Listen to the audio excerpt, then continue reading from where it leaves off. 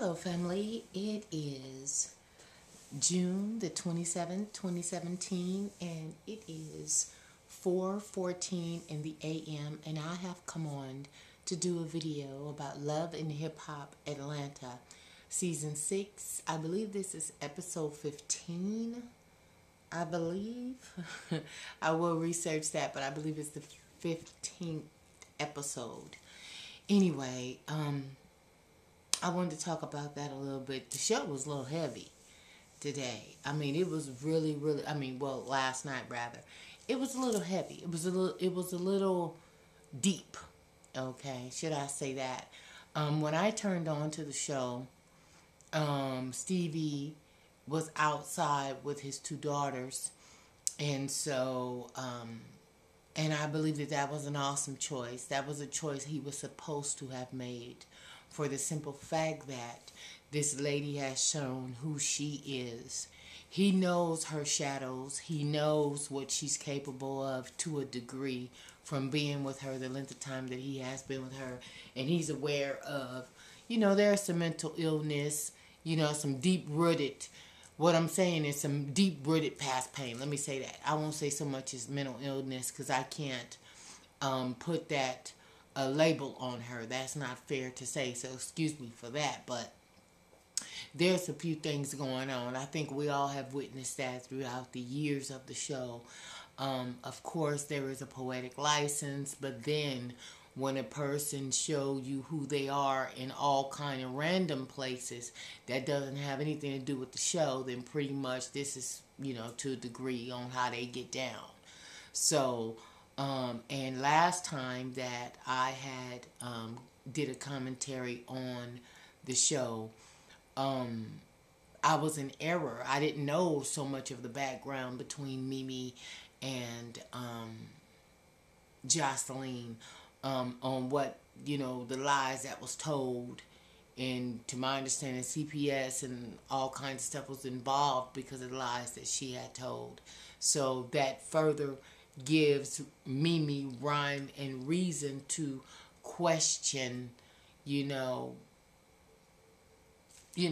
relationship with Jocelyn and not wanting her around her daughter, pretty much. So I can understand that, but also I believe that it's a magnetism between Stevie J. Well, I just say Stevie because I don't want to call him Stevie J. Just say Stevie and Mimi. There's some unfinished business there.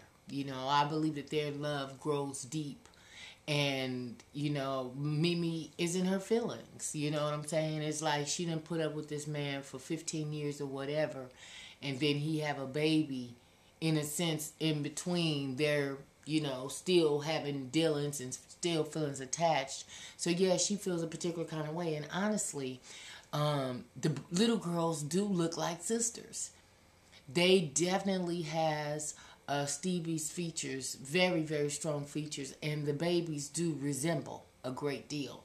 So I can also see that Mimi would have a little problem with that. But Mimi is doing Mimi right now. You know what I'm saying? And I adore her. I like her participation in the show. But, I really believe that this show really needs to bring on some counseling sessions for the cast members on this show. Because after tonight, it showed that a lot of the women are battling some past pain. I was looking at the luncheon that the mothers had and the stories that they were sharing about their drug abuse and alcoholism and all this stuff and the things that they put their daughters through. So I say to the ladies on this platform, please start rebuilding your relationship with your children, because broken children become broken adults. You know what I'm saying? And it's kind of sad to watch, though it is entertaining. But it's in a degree of, kind of sad to watch, because you're seeing realities unfold. Now, yes, in the reality realm and reality shows, in my personal opinion, I think that some of it is, plot lined and put together.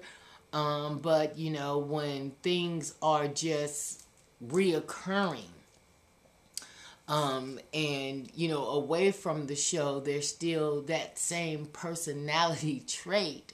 Then, therefore, you have to put it on that this is how this person really is, and this is their reality get down. And tonight, it just showed some things that I just was not like. I was like, wow, it was entertaining to watch. However, it was just being played out. It was just hard to watch. But I do commend the mothers for their willingness to come together and work on this thing. And I'm certain Mona Scott probably had a voice in this as well. I just wish that Rashida's mama was amongst the group, because she needs to be as well. As she stated tonight, that she's been married 2 or 3 times or whatever, so she's also dealing with some trust issues and pain and all that kinds of stuff. And this is her daughter's marriage. This is not hers. So actually, this is her daughter's decisions to make. Okay, and this is her daughter that needs to be addressing her husband about his transgressions. So in that particular instance, though I do not agree, let me be crystal clear and say that Rashida and Kirk, this right here being played out is, oh my God, it's so hurtful. Because as I understand, it has been founded that he is the father of this young lady's baby, and it's just horrible. Here you're watching a couple that has been married nearly 20 years, okay, and your husband is saying on national TV on how he was giving the jump off $3,500 and all this kind of stuff, hush money. You know what I'm saying? Kirk, you have really, really, really hurt this lady to her core.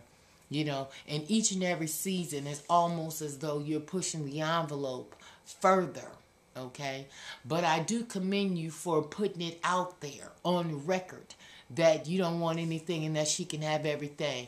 It should go that way. It's supposed to go that way. Let me be clear on that. It's supposed to go that way because she's bearing the children, and as it stands and as it appears, and you guys have pretty much validated it, that she has not, done you no serious doolo to these magnitudes.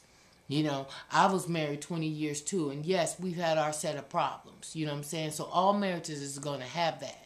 But all this right here, and you've been doing shit every fucking season. You coming in here with some crazy shit.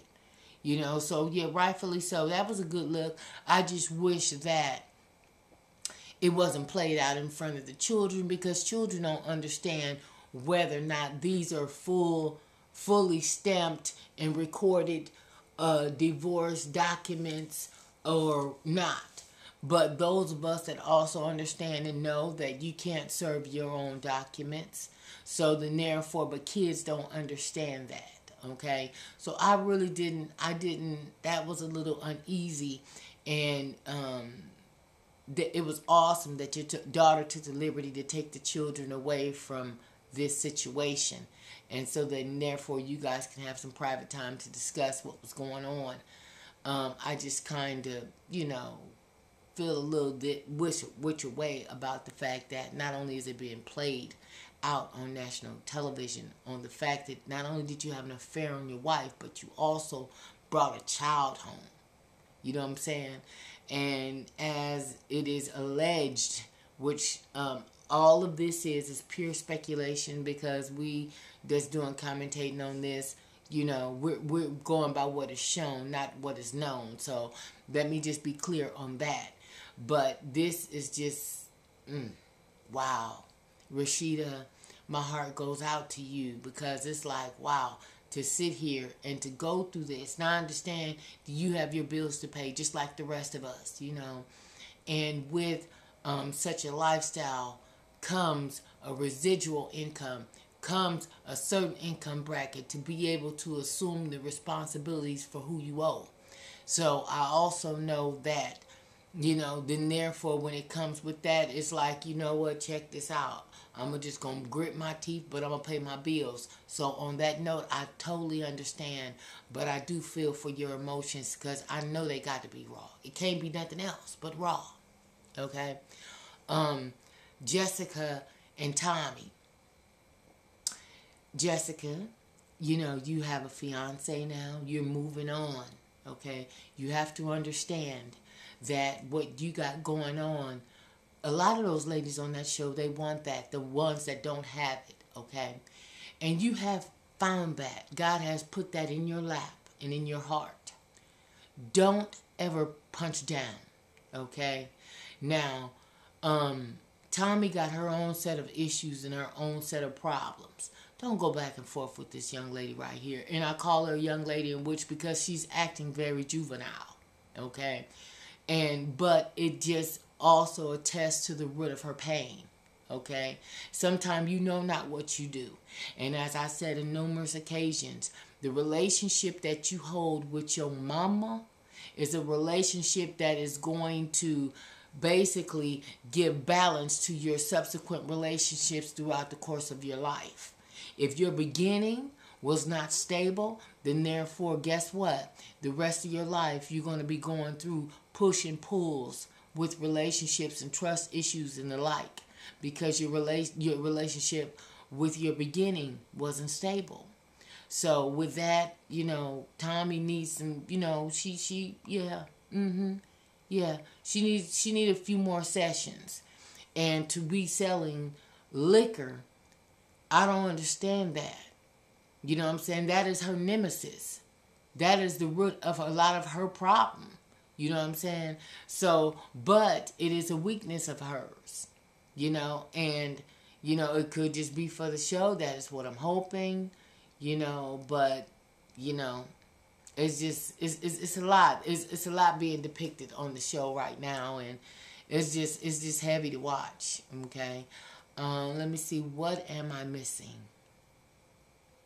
Let me speak on Jocelyn because I think I pretty much touched the rest of it.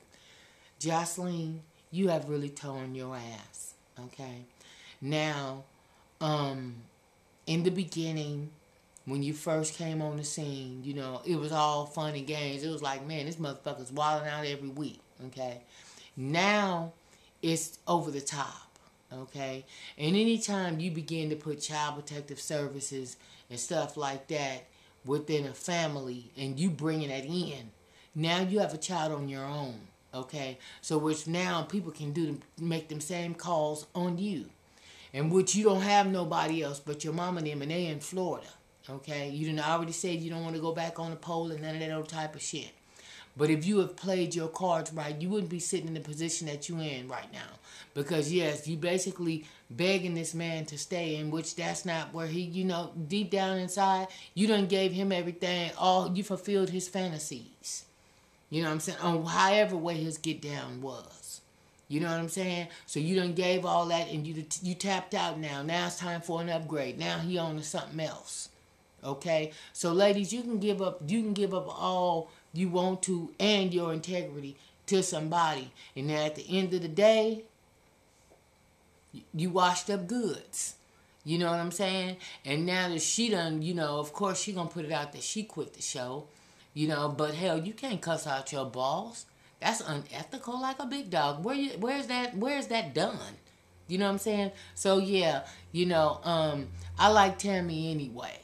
You know what I'm saying? So start phasing her on out of the show. I just wish that she would have handled her money right, so then therefore at least she would have a home and a beginning for her, for her family, for her and her daughter. You know what I'm saying? The way it looked like, I don't know what her get down is, but every season of the show, she got a different place to stay. I don't understand that. So then, therefore, there's a problem somewhere. Okay? So, the show tonight was a lot. It was a lot to it. You know what I'm saying? It shows how deep the pain is running. And a lot of these women are battling a lot of past pain. you know, about their relationships with their mother, you know. And so I can't say it enough, family. You know, we need to start standing fully present with our children and accept ownership for the part that we played, and to the recklessness behavior, and to the broken down relationships. You know what I'm saying? We need to take ownership of that and start rebuilding what has been broken. Because at the end of the day, I will say it again, your children are going to have to take care of you. And if you got a real nasty relationship with your children, then guess what? You're not going to get the quality of care that you really, you know what I'm saying, need. You're going to get what you deserve, because it's just a karma effect. Okay? So, yeah, tonight's show was good. I have to say that. But tonight's show was rather dark. It was a lot going on with it. You know what I'm saying? I just truly wish Rashida all the best, because that's a lot. You know, that's a lot. I mean, your husband, if during that 20 years go have a baby by somebody else, he on national motherfucking TV talking about hush money. And he was giving her this right here to keep her quiet. What? Yeah. So, family, guess what? That was a good show, but it was a dark one, and there was a lot to it. You know what I'm saying? So, I'm tired, and I'm going to bed. So, on that note, I say unto you, I thank you. I thank you for watching. Good morning and good night. Mwah. Bye-bye for now.